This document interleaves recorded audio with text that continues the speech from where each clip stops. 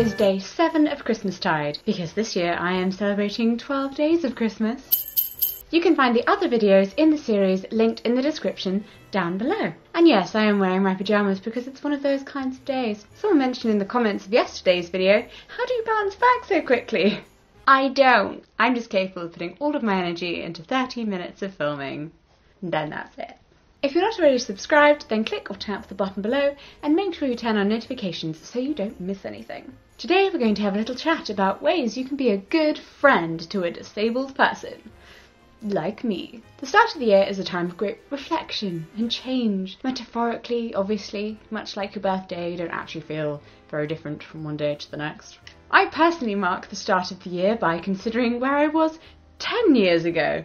It tends to put into perspective just how far I've come, considering I spent much of my teenage years entirely bedbound. It also makes me prouder of where I am now. I mean, obviously there are things that I miss from 10 years ago, my grandparents for instance, but generally life really does seem to be getting better year on year, even if my body isn't. I mean, it isn't all silver linings though, obviously. One of the things I tend to ponder on deeply at the turn of the year is friendships.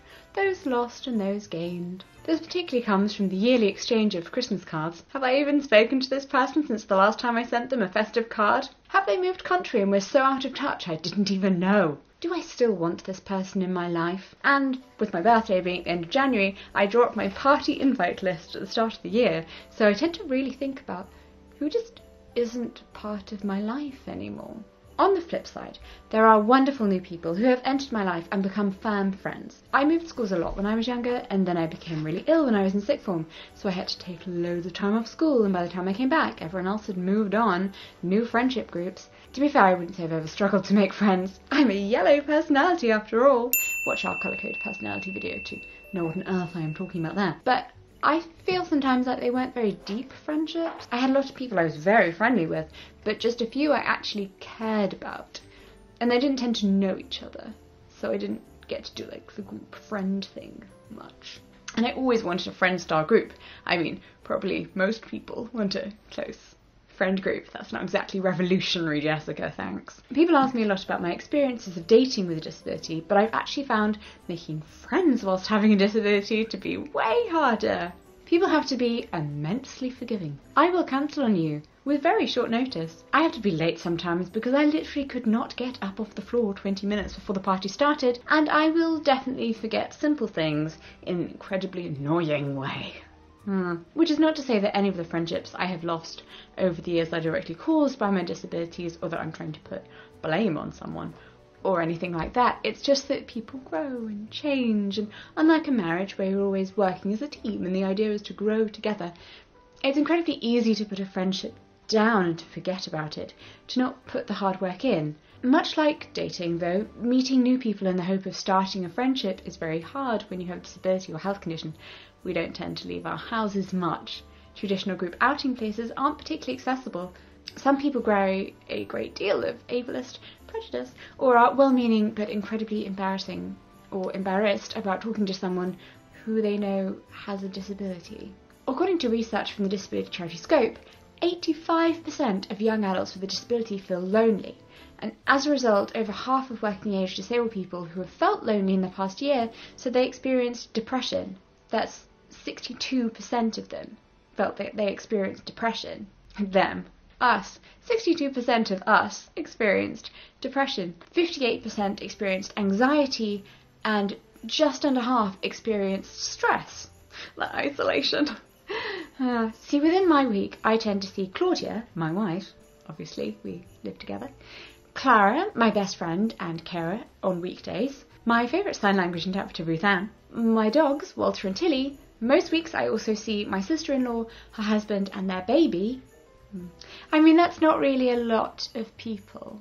But now I also do finally have a group of friends who live near me. Hi, and we talk often, pretty much daily, in a little group chat where we also send each other hilarious memes or embarrassing pictures. And we get together for no reason, and they're all super sweet and cater to my needs without making a thing of it. Hallelujah. And maybe that's an age thing. Maybe they're all just excellent human beings.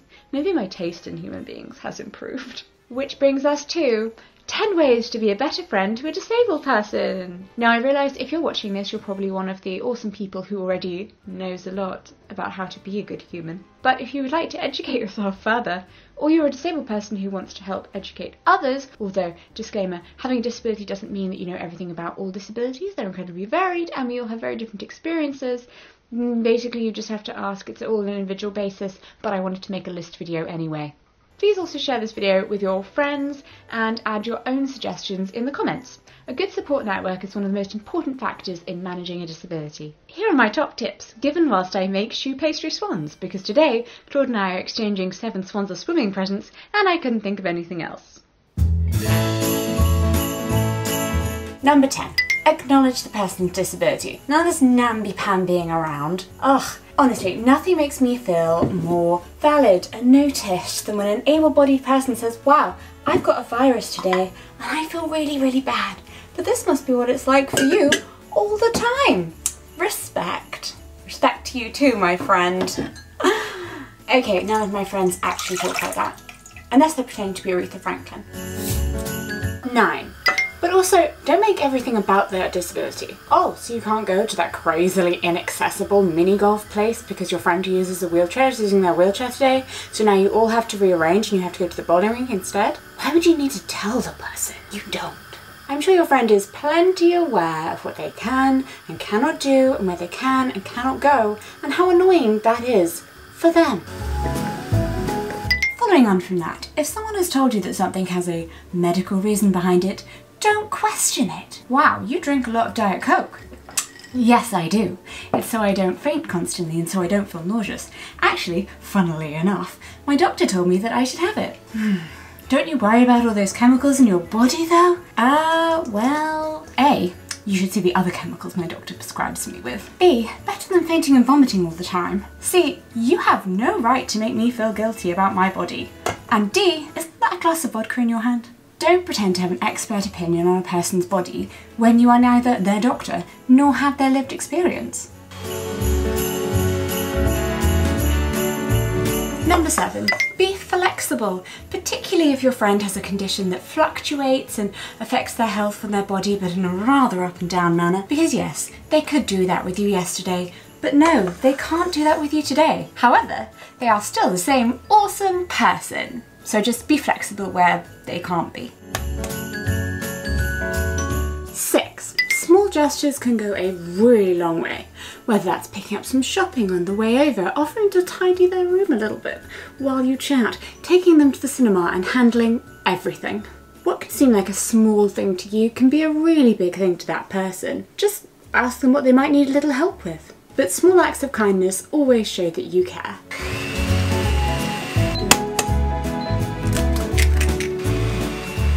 5.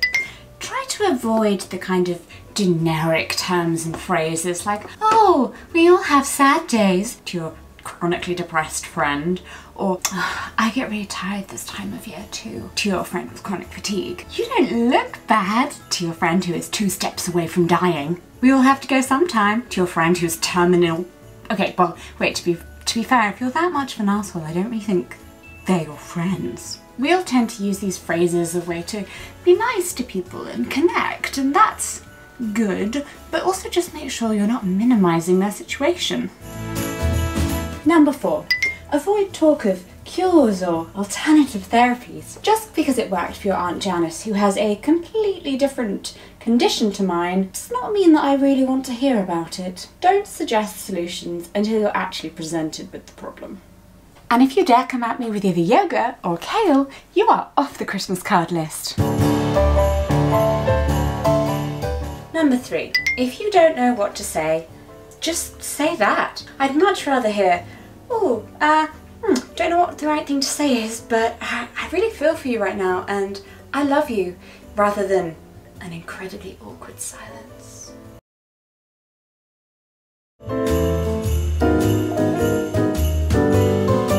Number 2. Research your disabled friend's condition. Feel feels creepy isn't. They probably spend a lot of time educating people on exactly what it is they have and how it affects them. Obviously, you won't know everything about a person from just their diagnosis and a quick Google, but at least you'll have a base knowledge that you can then build upon by just, you know, asking them things, but not too many things. Listen to the person. They're the expert. Don't question their diagnosis or medical treatments or even how they're feeling unless you actually have some knowledge in this area, and maybe not even that. And by the way, I mean a doctorate, not an ability to Google.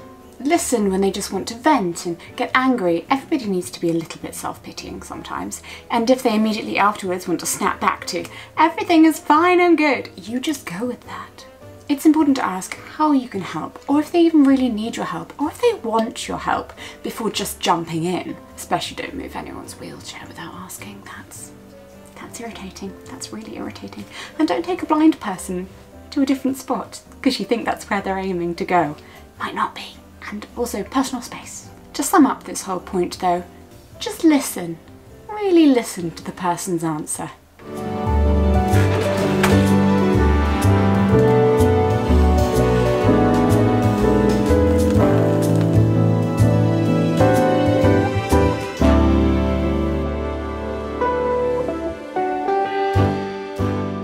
There you go, 10 top tips and a shoe pastry swan.